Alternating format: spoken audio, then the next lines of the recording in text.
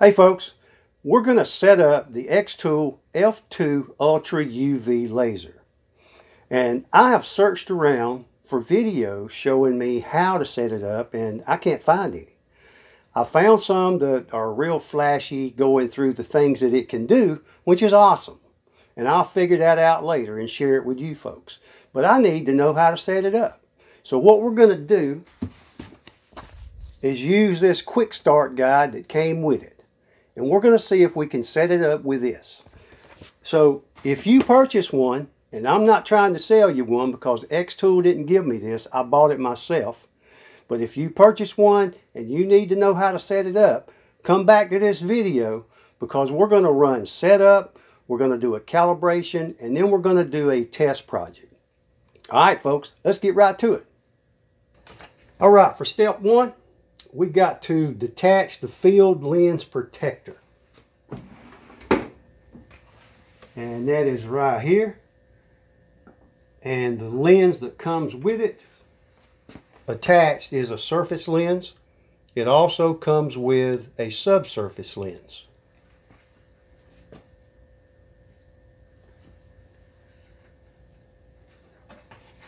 And anytime you're not using it, you want to put that cover back on.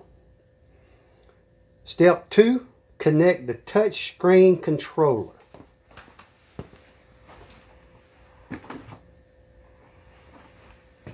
Here's the touch screen controller.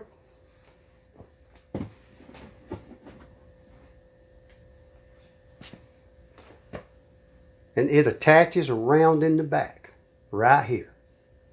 Okay, here on the back, we have the touch screen controller port. We have a quick switch port, which is a foot pedal you can purchase separately, and I don't have one. This port's reserved. This is a fire safety port for an additional kit you can purchase that I also do not have. This is the key port to turn the machine on. Without the key, the machine don't work. This is the power port, and then this is a port for some tubing that goes with the fire safety set. So we're just going to connect up the touch screen controller and move on from there.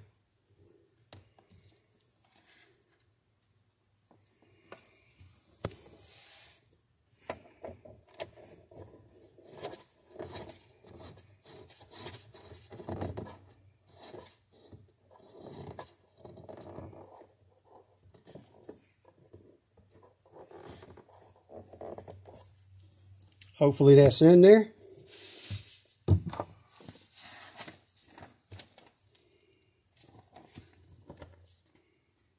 So step 3, connect the power supply. And we're just going to connect it up right here. There we go. Step 4, we're going to install the exhaust, which I've already ran some tubing for so I can connect it into my original exhaust system. This will be hard to see, but I'm just going to put this hose inside of the one that leads to my original exhaust. All right, there we go. We got it in. I had to get a little rough with it. And we're just going to take it, connect it right there. And now that we have completely covered up where the key goes, right here, the next step is to put the key in the slot. And remember, you have to have this to operate the machine, and the machine only comes with one key. The F1 Ultra came with 2 keys. I don't know if they all work the same. Maybe I can take a F1 and use it over here if I lose this one. I don't know. We'll see. So the final numbered step is number 6, and it's just to check this emergency shutoff. If something catches fire, you got some other emergency, you just push it in. And to put it back into operation, you turn it clockwise and it pops out and you're good to go. They haven't mentioned yet, but I'm sure they will. This is the computer connection. It also has Wi-Fi, and this is a USB thumb drive port, so you can get projects from xTooL Studio, put them on the thumb drive, plug them in, and then you can use the touchscreen controller to run those jobs. Okay, so the power button is here, immediately under the USB 3 port. They want us to power it on and set the language on the touchscreen controller. So that is a pretty machine. So we had to power up and supposedly set the language on the touchscreen controller, but it's already set. So it looks like we're good. So we're just going to get the computer set up, and then we will calibrate these dots here and move on with a test project. Okay, the computer's connected, and we've got our calibration card in the laser bed. But the first thing it wants us to do is a update to the firmware. So we're just going to click and update. Shouldn't take too long. I went through these steps one time, but something happened with the sound, something with my screen recording software. So I've actually got to see if it will let me calibrate for a second time. Okay, now we have this message to update the unfinished portions of the firmware that didn't complete. Seems pretty important, so we're going to click Update the Unfinished.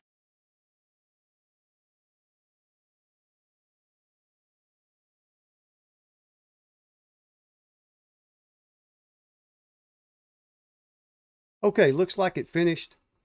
So when you first connect the laser to your computer, if it doesn't auto recognize, you can select here, and then you can select whatever laser you're connected. And xTooL Studio will control every xTooL laser. Like I said, I need to do calibration again because something went haywire with my screen recording software. It happened to me last week. I didn't have any sound, and then it happened again today. I thought I had it fixed, but I guess not. So the laser's connected. It's ready to go. I've got the calibration card taped to the bed so the edges don't pop up or anything. And then we want to go to the three dots, click Device Settings, down to Parameter Settings, and here you can see UV and blue light laser calibration. So we're going to start calibration, and we're going to start calibration again. We're going to click Next, and the lid's closed. We're going to click Engrave, and then click the button on the touch screen. And it's going to put 2 marks on the car.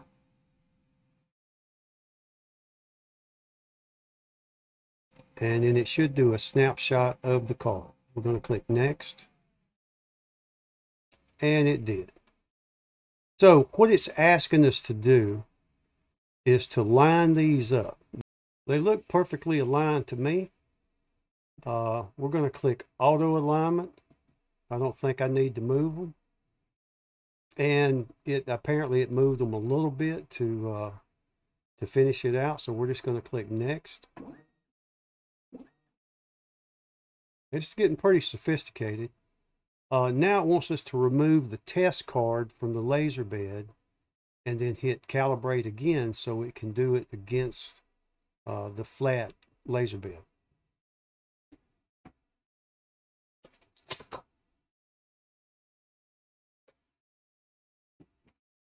All right, card's removed, and we're going to click Calibrate again. Let's click Next. And then it wants us to check the red and the blue dot to see if they're overlapped. And they look overlapped to me. So if they're not, be sure to click not overlap so you can go through the process again. We're going to click overlapped. We're done. We'll close this out. And since I've already done this, we're going to go home, get this job. This is the test project that comes. If you go through everything step by step, this will pop up and you'll be able to do this. So I'm going to put a anodized aluminum card in the laser bed. And then you can see these presets. Click in here, you've got power 60, speed of 500 millimeters per second, 200 lines per centimeter, and a 40 frequency. So we're going to refresh the background so we can see our card and get things lined up. And that looks pretty lined up to me. We're going to click process, start, and push that button again. And there we go, she's burning.